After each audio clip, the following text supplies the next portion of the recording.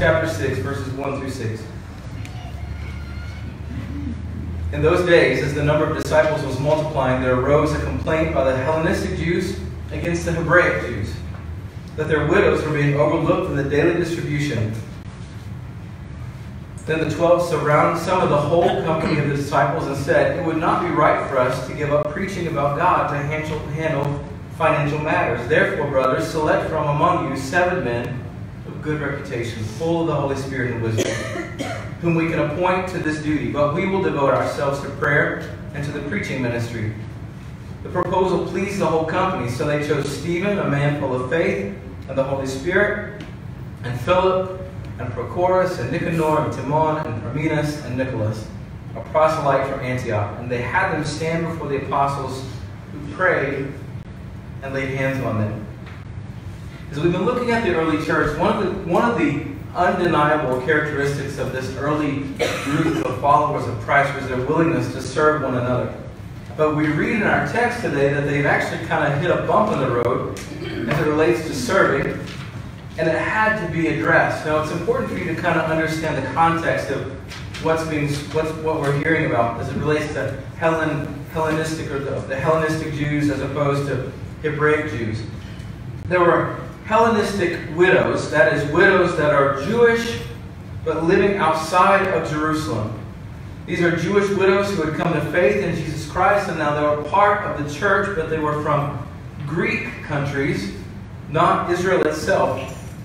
And they were being overlooked in the daily service of food or care that had been prescribed for them as widows. Now, Jewish law was very, very big on caring for widows. It mandated that widows who had no other means of support or family nearby had to be cared for by the community of believers, for the community itself. Even in non-believing Jewish communities, the synagogue was the place where widows would be cared for. It's interesting to understand that to be buried in the land of Israel was always and still is a very virtuous thing for faithful Jews. So any foreign Jew living in the diaspora or spread out outside of the land of Israel, they would hope to, and many would make their every effort to come to their land and spend their last days in the land of the promise that God had given to them as a people. And so what would happen is they would come and many would die, leaving their widows behind in the land of Israel, in Jerusalem. And they were there as foreigners, so to speak, although they were part of the same people of faith, but they didn't have the community support necessarily because they weren't from Jerusalem. They weren't Jerusalem Jews. It was interesting to understand. It's interesting to understand that rabbis would be so emphatic about Jewish people coming home, and even today they still are, about the return of the Jewish people to the land of Israel, that they would tell them, they would teach them. There was a tradition that arose among some rabbis that said that the resurrection to life would only happen to those living in the land of Israel. It was an incentive to get them to come back home. And so they would tell them that if you don't die in the land of Israel, that your dead body will have to roll its way underground to get to the promised land so that you can experience resurrection. Well, so it was a big, big deal. The whole point in telling them that was that it's a big deal for them to be in the land of Israel. And so the widows were there because their husbands were there or because their families were there. But many of them that we're reading about here in Acts 6, they didn't have family to care for them. And so you have this disproportionate number of foreign Jewish widows living in Jerusalem. And there seemed to be this great care that was offered for the Jerusalem widows because they were well known to everybody. But some of the others were forgotten because they were outside of the normal circle of people that had been born and grown up there. So, in order to make sure that their needs were met, somebody had to oversee the distribution of food and to serve the table of the widows. So they decided to select 7 men of good reputation, full of the Holy Spirit, and of wisdom to put in charge of this task. And these men are identified in verse 5. The first man in the list is the only one about whom we know anything really in great detail. His name is Stephen, and it says that he is a man full of faith in the Holy Spirit, and he becomes the main character in the narrative of the next chapter and a half, chapter 6 in the rest of chapter 7. We'll come back to Stephen as we wrap up today. But verse 6 says that they lay hands on them, which was a common act in the Old Testament. It was communicating an anointing or an ordination to a place of high service. Rabbis, when they were ordained, they would go through the process called semikhas, S-E-M-I. This is in your notes, and it really is nothing that you really would need to write down, but they would lay hands on them. They would go through this ritual, and it was considered a high honor to be anointed with hands being laid on you. And so what we see here is the apostles bring these 7 men forward, and they lay hands on them to simply serve. And what you see in this is that to the early church, serving was a big deal. To be a person who was called, to be a person who was anointed, to be a person who was ordained to serve was high on the priority list. So much so that they brought them forward and they anointed them, they laid hands on them to set them forth. Now, in our current context, serving is something that seems to be somewhat antiquated. But we don't like to talk about it a whole lot because we know serving equals sacrifice. Serving equals giving up time, giving up resources, giving up skills. There is a price that comes with serving. At best, it's inconvenient, and at worst, it's unattractive. It's not. Most people don't genuinely like the concept of serving because it puts you in a place where someone else is depending on you, or you're having to meet someone else's needs. And in a me-first world, it's not often seen today, sadly, as an authentic hallmark of the body of Christ. Now, let's be fair. We have plenty of churches that have serving Saturdays, where a Saturday a month or every couple of months they'll do these big serving events, and you go over here and serve, and we'll go over here and serve. And there's nothing wrong with that. It's awesome. If that's all that you do, then thank God that that's what you're doing. There's special serving events that give us the chance to check off serving off of our to-do list. But serving others, authentic servanthood, is something that we've all been called to. Not just 7 of us, or 12 of us, or this side of the room and this side of the room is off the hook. No, we've all been called to be servers, to be servants. And as followers of Jesus, we are to be people who live as authentic servants. Real deal. Not people who serve so that people can say, oh wow, you've got such a good servant's heart. Not people who are serving so that it looks good, but people who are genuinely driven to serve others. I want to say about our community of faith here that we have a good grasp of serving. If there is a need that is presented to the body of River Church, you serve and you serve well. But if we're not careful, we can kind of get comfortable in our history and say, well, we're good at serving. And so we can say, well, we did really good that time or that time. Well, we'll let someone else do it. And we can get lax, we can get lazy, we can get complacent in serving. And God wants us, the Father would have us to maintain, to live in a constant heart of authentic servanthood. So this morning, I want to walk you through what I believe are 6 signs of authentic servanthood. And we'll try to walk through those as quickly as possible. Number 1, authentic servanthood is unconditional. Conditional servanthood expects that if I do A, then B, I can expect B to happen. Now listen, God does tell us that when we serve, that when we bless others, when we take on a place of service, that He blesses our serving. He doesn't hide that, and it's okay to trust His promise that He makes to us.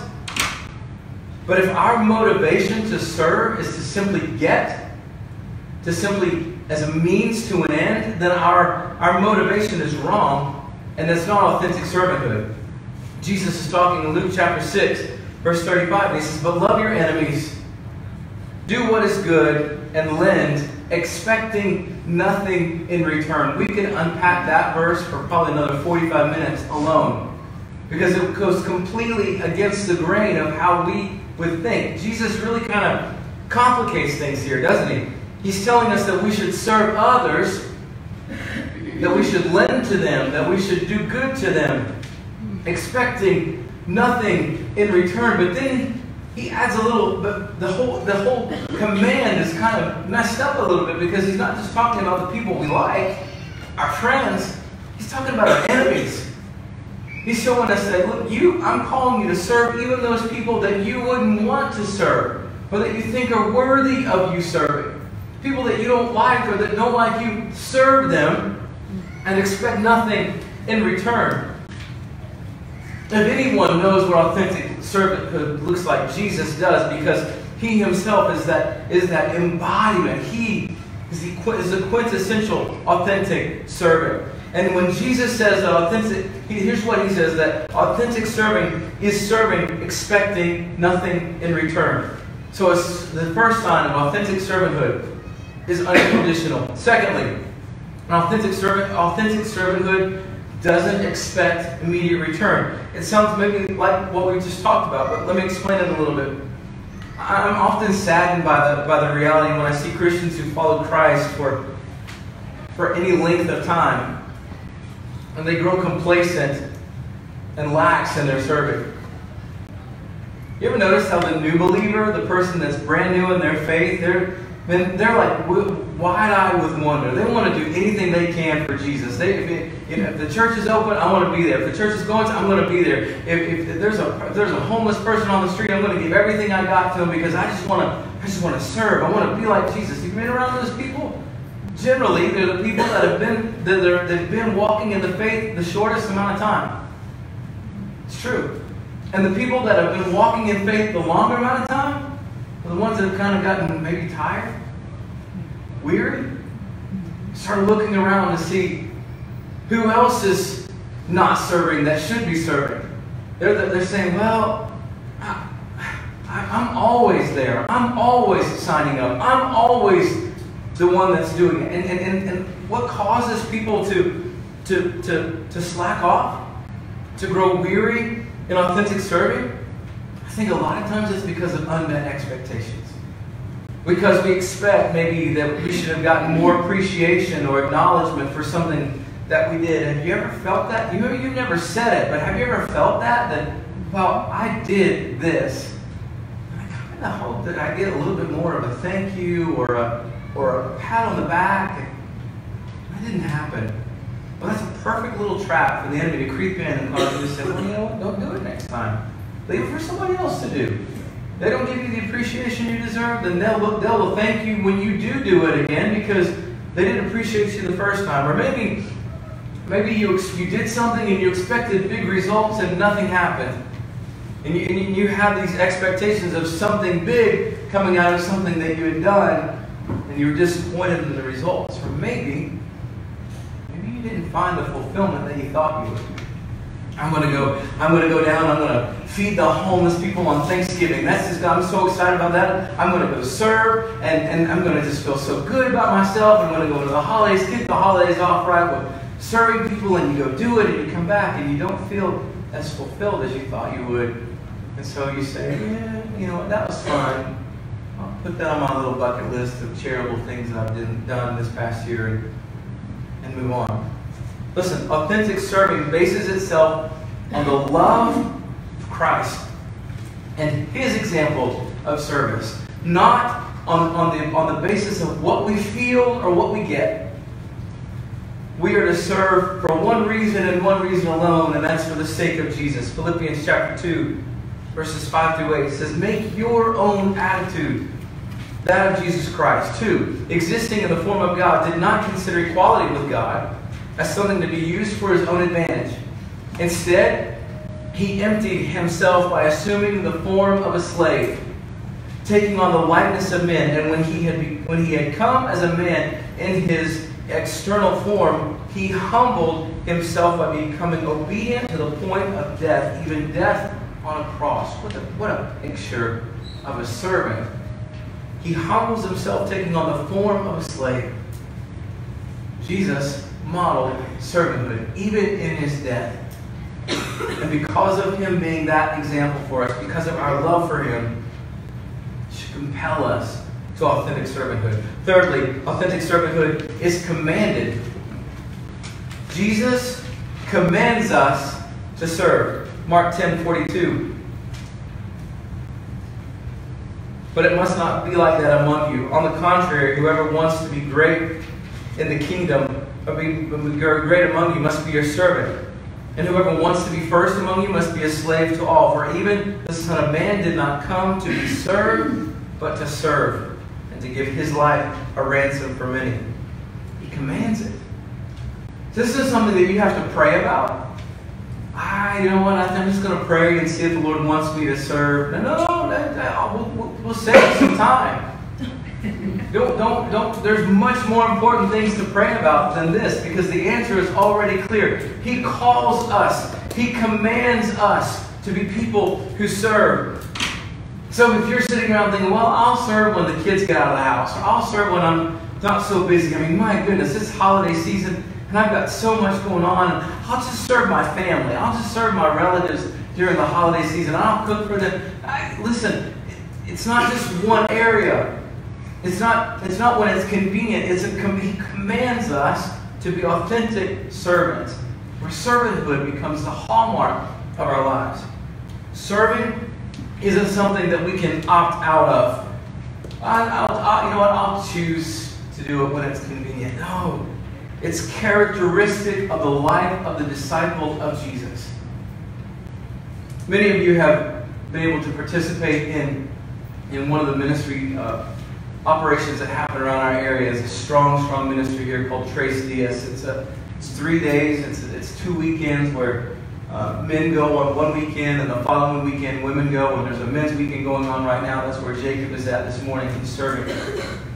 Jamie will be there next weekend with the women. And some of you have been through it, and you know what I'm talking about, and others of you haven't. And I'll just say to you that this is a fantastic opportunity, for you to experience grace and to witness grace in a way that is presented in such a unique way.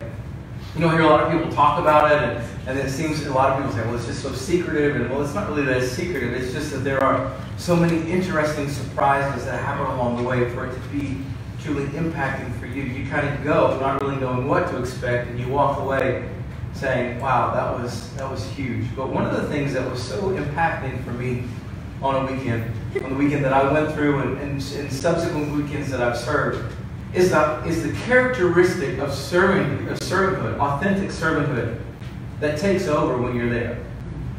Now, going through is phenomenal, but and anyone that's actually worked a weekend, they can describe it as equally, I think, as impacting is to be involved in this collective response of serving, sacrificially serving people that you don't know and that don't know you, and serving in ways that they don't even know that you're serving. And they don't find out until after that you were doing that for me the whole time, and I had no clue that you were serving me that way. I love it, and I think it's a powerful, powerful tool.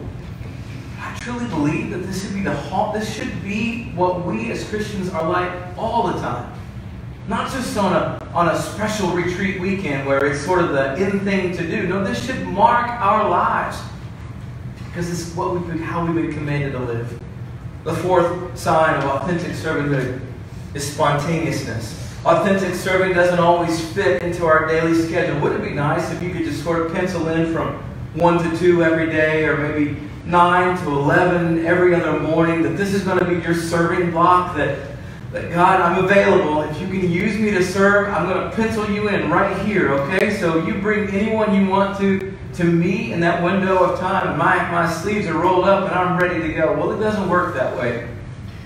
Oftentimes I've found in my own life that the interruptions for serving are never expected. It comes probably at the most inconvenient time. It comes at the time where it's like, I need to do this, but I see the need here.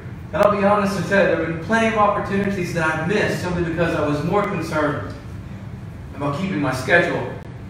But authentic serving is serving even when our schedule is full, or when we're the busiest, or that we have the greatest demands on us. One picture that Scripture gives us of authentic servanthood is found in Genesis chapter 24. This is when Rebekah meets Abraham's servant Eleazar. Now Eleazar has been sent by Abraham to find a wife for his son. Now, Eleazar shows up into this land of Abraham's relatives, and he puts God on notice. He says, I need your help. I'm asking for a sign. I'm going to go to the well, where it's a prominent place to find eligible young women, and I'm going to ask for a drink of water. And I need you to show me the woman that you would pick for my son, because I want her to offer me water, but then I also want her to offer to water my camels. And sure enough, Eleazar goes up to a well. He meets Rebekah. He asks Rebekah for water. She gives him some water, and then she offers to water his camels. Now, that seems like a small task, but what she was offering to do was a huge undertaking, because camels can drink up to 53 gallons of water in 3 minutes. Wow. Okay? And so Rebekah would most likely have a clay jar that would hold about 3 gallons of water. So Eleazar, having her offer to water his camels, not just one, but 10. 10 camels. For one camel, she would have had to make 14 treks from the well to the camel until he got full and happy. She had to do it 10 times. So that would have put her at about 140 trips back and forth, carrying a 3-gallon clay jar of water, delivering over 530 gallons of water. She didn't have an irrigation system. She didn't have a pump. She didn't have a water hose. She had a clay jar. And she said, I'll serve you. I'll give water to your camels.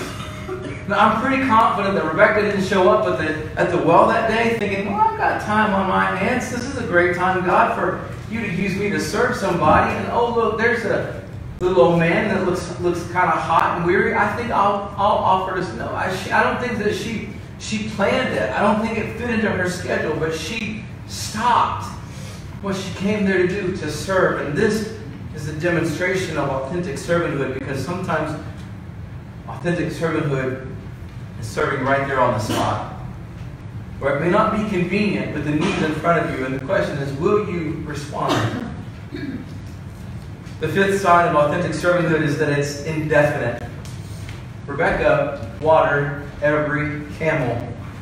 Genesis 24:22 says, after the camels had finished drinking. It doesn't say that after Rebekah got tired, after Rebekah watered enough, or what she thought was enough. It was after the camels finished drinking. Her serving didn't stop until the job was done. Many people will start out to serve in a particular area, whether it's a ministry in a local church or maybe it's outside the local church. And they'll grow weary in the process. It stops being fun. It stops being glamorous. It gets tiring. It's thankless. There's no the attaboys and the accolades aren't coming through in the middle of the night when you're tired and you're weary. And the easy thing to do is that when the fun fades away and when the glamour seems to go away, that it would be easy for you to throw in the towel. You know what? I don't feel led to serve anymore. But true authentic servanthood sees a task through to the end. True authentic servanthood says, this is what I feel like the Holy Spirit has called me to do, and this is what I'm going to do until I know that I've come to the end of the job. Jesus is the best example of this kind of authentic servanthood, serving until the end, according to John 13:1. As Jesus is nearing the time of his crucifixion, it says, before the Passover festival, Jesus knew that his hour had come to depart from this world to the Father. Having loved his own who were in the world, he loved them to the end. Aren't you thankful that Jesus didn't give up in the middle of the task that he came to accomplish? I'm so thankful that when he was in the Garden of Gethsemane and the sweat that was pouring from his head was like drops of blood, I'm so glad that in the moment that he said, Father, if it's your will, let this cup pass from me, but if not, not my will, yours be done. He could have gotten up, walked away and said, no, I can't do this. I don't feel led to do this. I'm going to let someone else take it over from here. But he didn't. He saw it through to the end.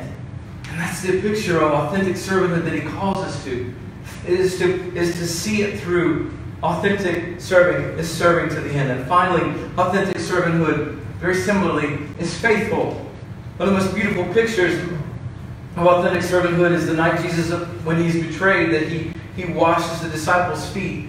In this same context of John 13, Jesus knew that the Father had given everything into his hands, that he'd come from God and that he was going back to God. So he got up from supper, he laid aside his robe, he took a towel and he tied it around himself. Next he poured water into a basin and began to wash his disciples' feet, to dry them with the towel tied around him. I want you to take a minute with me. You have this particular verse in your notes. I just want you to underline the verbs that you see in John 13, 3 through 5. A little grammar, verbs are action words, right? In case you've forgotten that from school. So here's what I want you to look. Let's read through. Jesus, in verse 4, he got up from supper. Verse 4, laid aside his robe.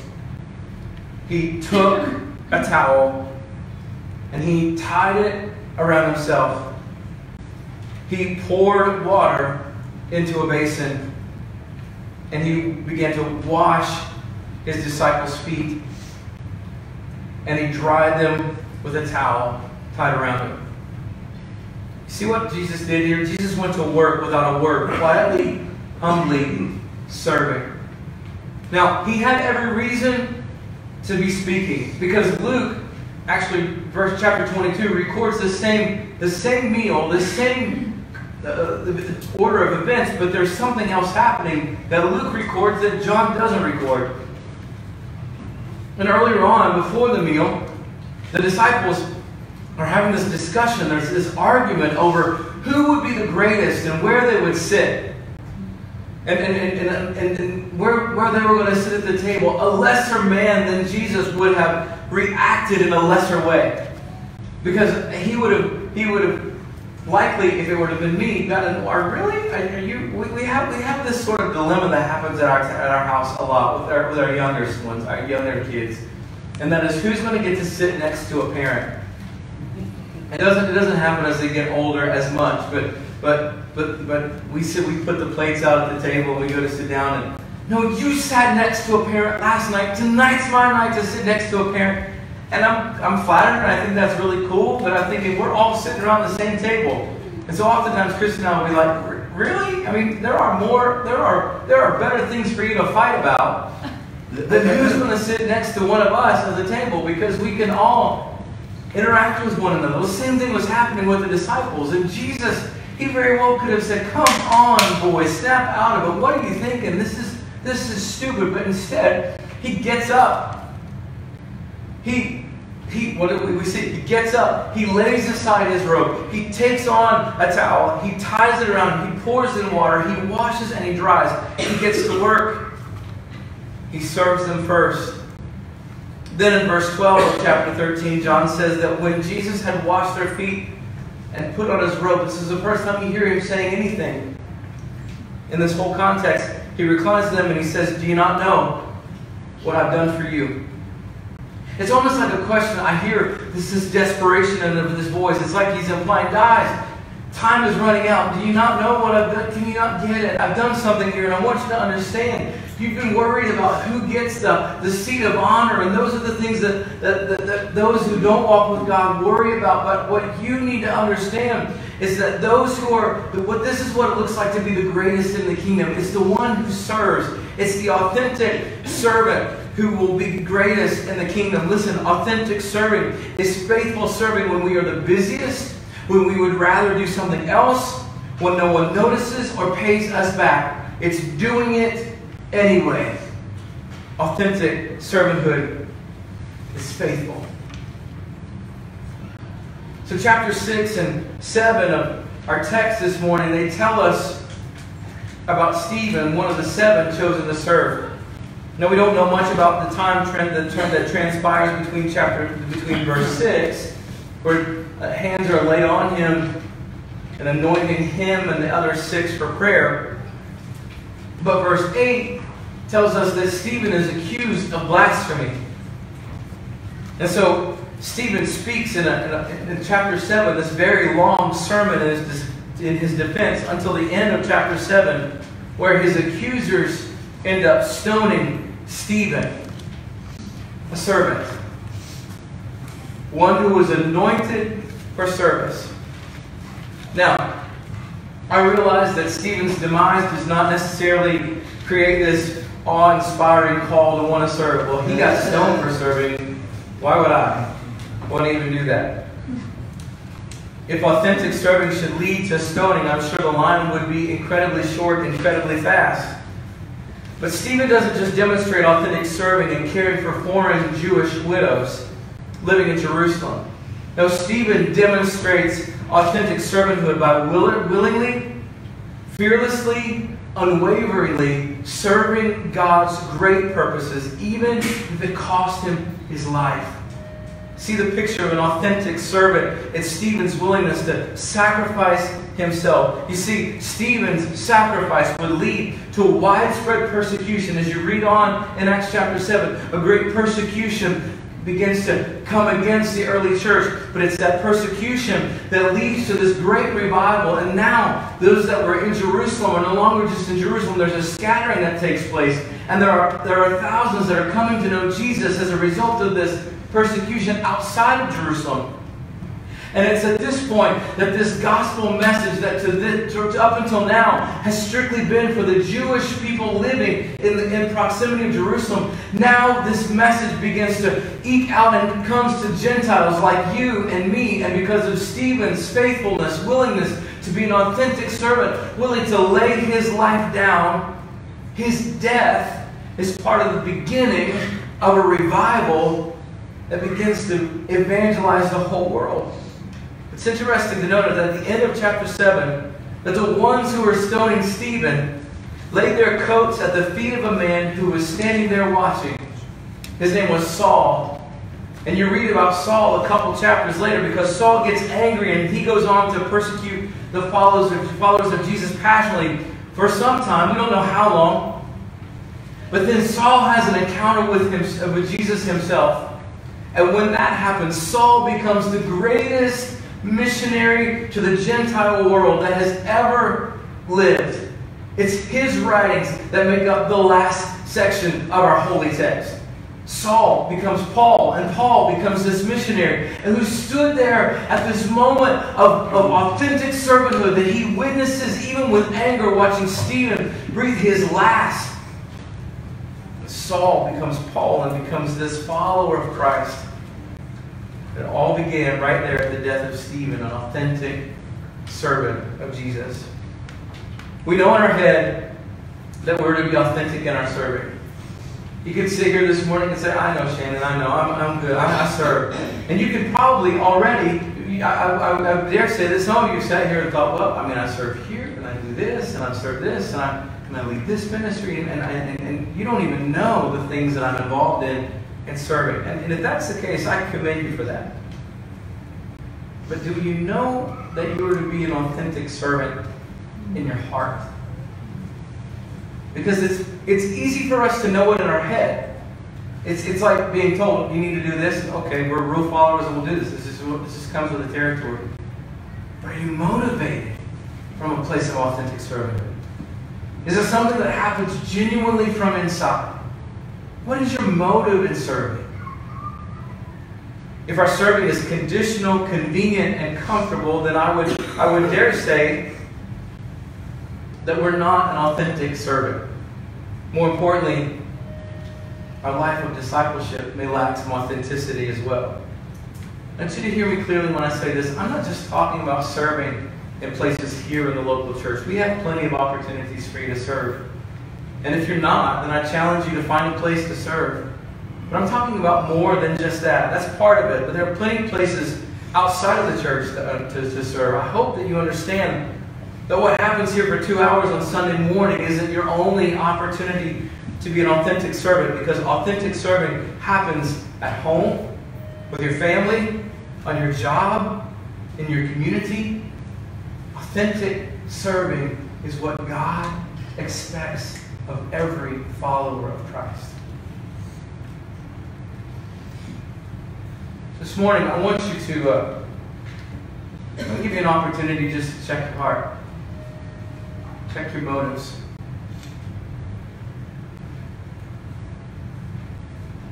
I'll be real.